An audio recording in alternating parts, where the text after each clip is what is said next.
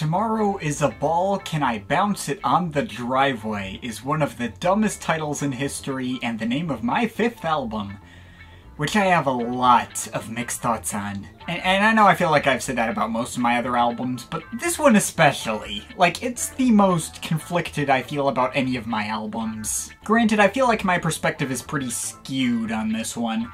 For one thing, it was the first album I promoted online and got people to actually notice. For a lot of people, this album was the jumping on point for my music because I used a bunch of tracks from this album in my YTPs.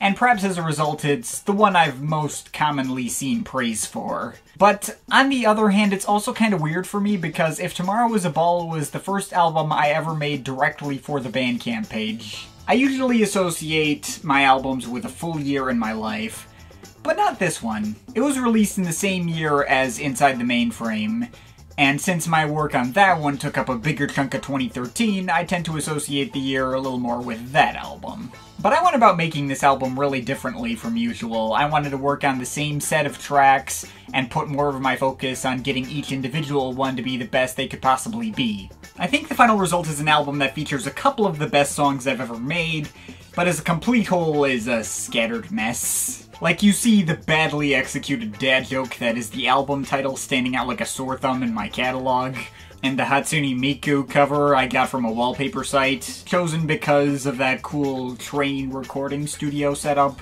and not because I had any clue who Miku even was at the time. I didn't. Doesn't exactly look to me like the kind of album that screams, "This is thinking man's music." But in spite of its obvious lack of seriousness, it's also not an album I feel is typically suited to listening all in one go. I almost never actually do anymore. There may be great moments on it, but it's hard to listen to the whole thing without thinking about the things I wish I'd done differently. The lowest points on here are among the lowest points on any album of mine, and yeah, I just can't call it great by any stretch. But there is still something here. I don't regard this album as complete trash, and there are moments on this thing I don't know if I'll ever be able to replicate. There is definitely a vibe to this album that sets it apart from all my other ones, and apart from any others I've heard. There's a pretty clear appeal to this album that you can't really get elsewhere. It's just, you know, I consider it pretty heavily flawed. So, may as well start with what about this album doesn't work for me now. First and foremost, I do not think this album flows well at all. All my albums have continuous mixes, though it took a while for me to figure out how to properly put them together. The one I did for Inside the Mainframe earlier that year worked pretty well, I thought at least, but it was still not much mixing actual tracks. Most of the tracks are spaced out with field recordings. But still, that album feels a lot more cohesive. If Tomorrow Is a Ball has a continuous mix, but an incredibly basic one that doesn't go much further than basically doing default iTunes-style crossfading. The most egregious example that comes to mind is the transition between DNA and the Disappearing Table and The Night Drives Me Crazy But It Still Looks Great.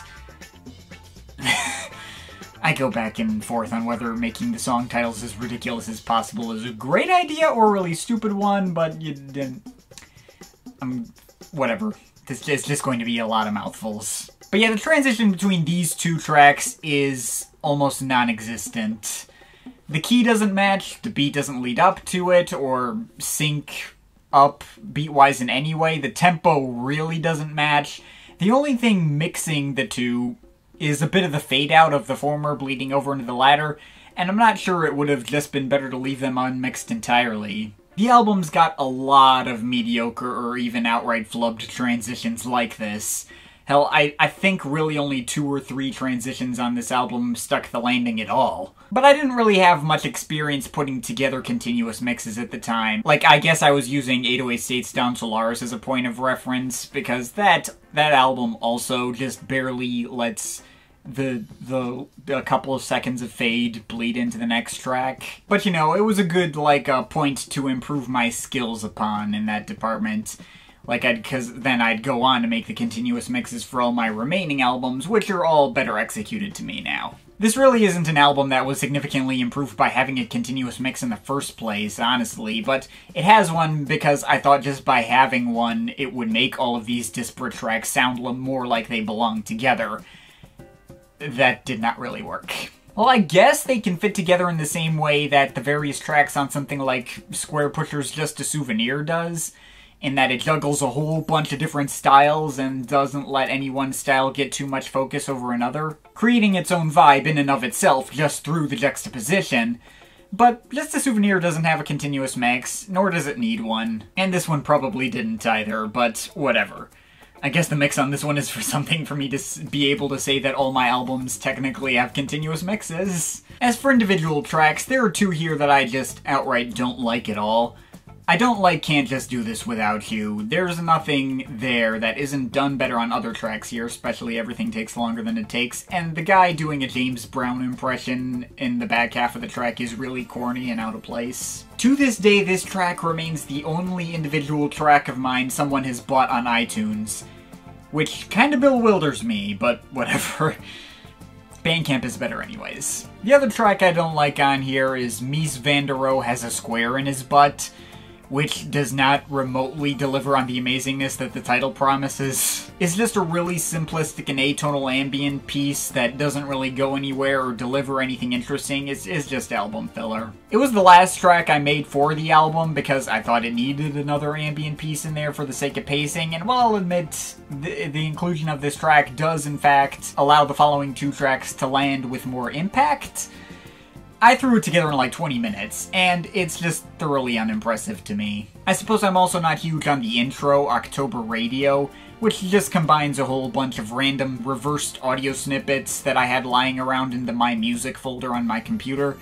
Not a very indicative tone setter for this thing, though I will admit that is an intro that leaves an impression. And Dark Clouds Over Blue Street is an okay soundtrack-ish piece that doesn't bug me, but it doesn't add anything or really leave any impression at all. It's just there. There are also two tracks here that bug me because they had the potential to be better, but I went overboard and tried to add too much to it. First, there's Metallic Glass and Dark Sky, which my first draft of just stopped halfway. That was perfectly fine the way it was. Not too many elements, just the drumming and the ambient pads, but they all do their job well. Though for the final album version, I added that whole sidetrack with the Electric Rhodes pianos, and while those sound fine by themselves, they don't really mesh well with the ambient pads. I mean, it could have turned out a lot worse, but, you know, it could have been better. And Suitcases and Spears on the Stairs also used to be half as long in my first draft, laid out in the exact same way, in that it just piles musical elements on top of each other and goes more and more off the chain as it goes on. The original was less than 4 minutes, and piled on each element a lot faster, and it was so much more addicting a listen that way. Like, just how fast it goes completely out of control, it was glorious. But I loved that first draft so much, I convinced myself it needed to be longer. So I let everything develop at half the pace so I could savor everything more, but the final result was a track that landed with, like, half the impact. It wasn't quite as striking when stretched out like that. I turned one of my favorite tracks there into, like, a mid-tier track. A good track, but not a great one. I suppose the purpose of that track sort of ended up getting supplanted by The Night Drives Me Crazy But It Still Looks Great. A track that I kinda gotta enjoy for how absolutely ridiculous it is. No human would be able to play that guitar or those drums that fast. At least that I know of. And those orchestral strings thrown in there for good measure make it pretty dang epic. But I guess while I'm on that topic, let's talk about the other tracks on here that I think really did work. If I had been releasing singles from this album, I know right off the bat 3 of them that would have worked as standalone singles. Of course, there's the opener, All Highways Run in Reverse. That was the first track I made for this album, and as soon as I was done with it, I was like, nailed it. I think Everything Takes Longer Than It Takes would be a single, too. Gotta love the laid-back 70s disco grooves of that one. The strings and the horns and everything in it sounds so nice. Always love me some 70s sounding stuff.